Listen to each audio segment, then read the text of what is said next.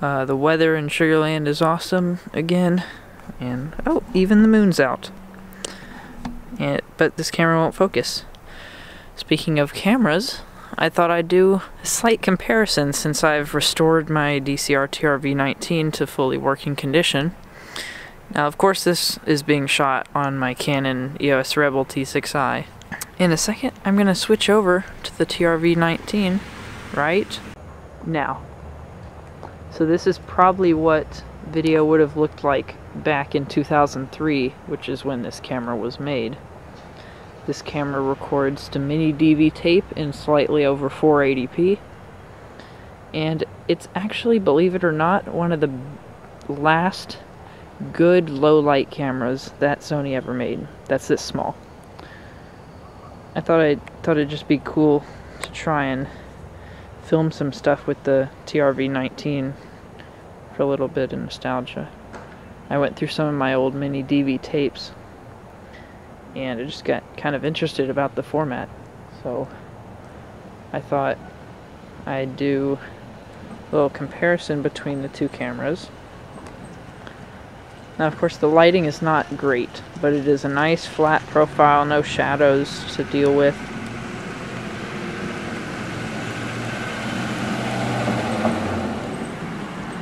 Nice fast-moving subject there. This was the camera that I used to film the beginning of this video, which I'll actually turn on. And it's on. Yeah, there we go. So now it's recording. Obviously the T6i doesn't have very good image stabilization, but it has way better image quality. Possibly because I'm holding the camera not that great. So the purpose of this video is not only to just showcase a working TR-V19 from 2003, it's also to give a bit of a tutorial on how to get footage off of this camera. Now obviously it uses tapes as the media, so there's not really an easy way to get the footage off. There is a USB port on that camera, but the problem with this camera, this is called USB streaming, and the streaming only works with Windows XP and possibly older computers.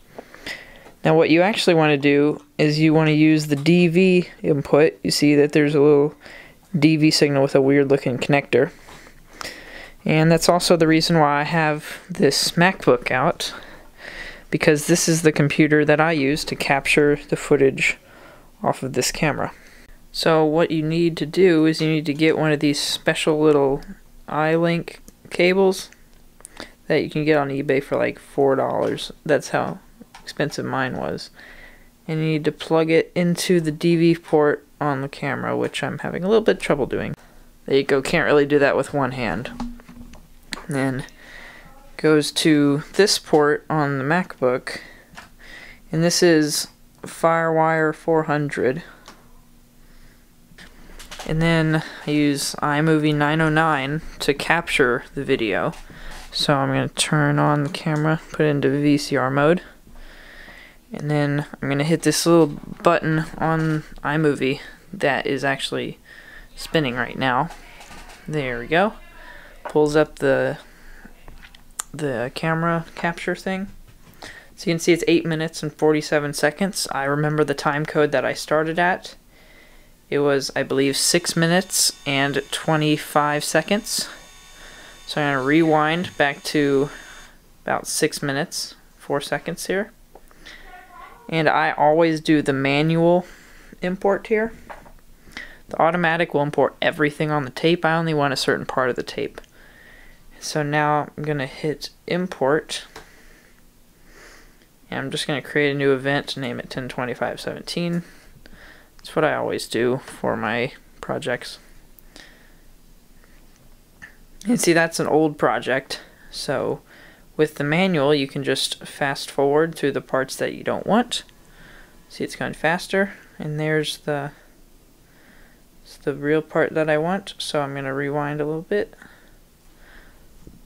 And there you go. It's now importing the video. The newer iMovie also can't do it. Any newer MacBook can't do it. This is a 2008 MacBook that has the FireWire on it. And it's also what Westlife uses for his capture, I believe. So I think he uses a MacBook like this. No, he uses a MacBook Pro. I have a MacBook Pro, but it's way newer, and it doesn't have the FireWire. If you couldn't tell already, this is kind of a parody of some of Westlife's videos, and same with, and kind of like UXW Bill's videos. They're both cool YouTubers that I like.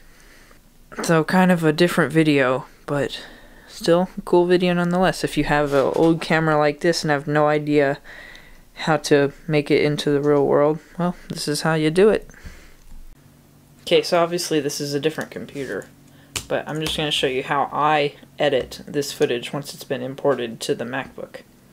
So you can see I'm actually connecting to the MacBook from this, it claims it's an iMac, but really it's a custom built Hackintosh.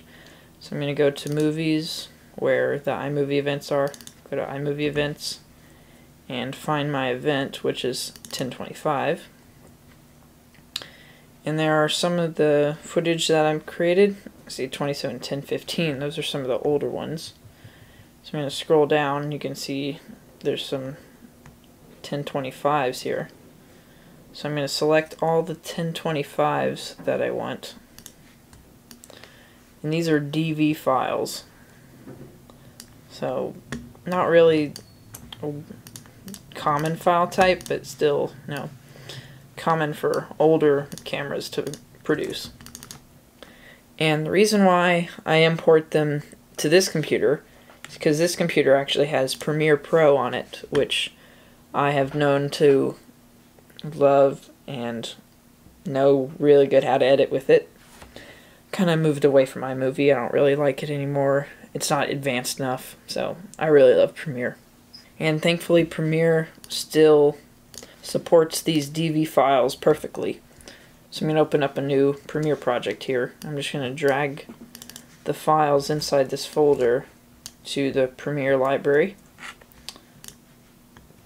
So that was a little weird. I think a few of my files are corrupted from like moving the tape around or something. That sometimes happens when you're importing and you kind of rattle up the camcorder a little bit and it kind of hits the tape and makes it bump around.